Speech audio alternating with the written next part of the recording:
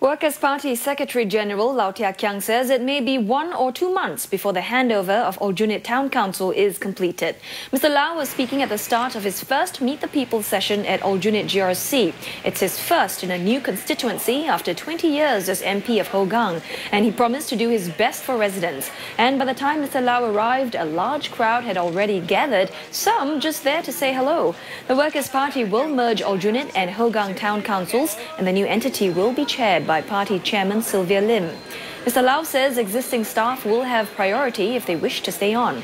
He adds that he will work with grassroots organizations or GROs under the People's Association.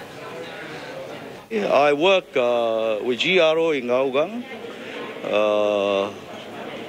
So whoever be the advisor, whether it was ex-MP or potential MP, I have no issue. As long as I'm prepared to work for the benefit of residents, I'm prepared to work. The new towns will be gazetted on Friday, but Mr. Lau says it will take 1 or 2 months before the Workers' Party MPs can take over town council operations. Now, some of the outstanding issues include completing an audit of town council accounts as well as working out existing contracts with vendors. In business news.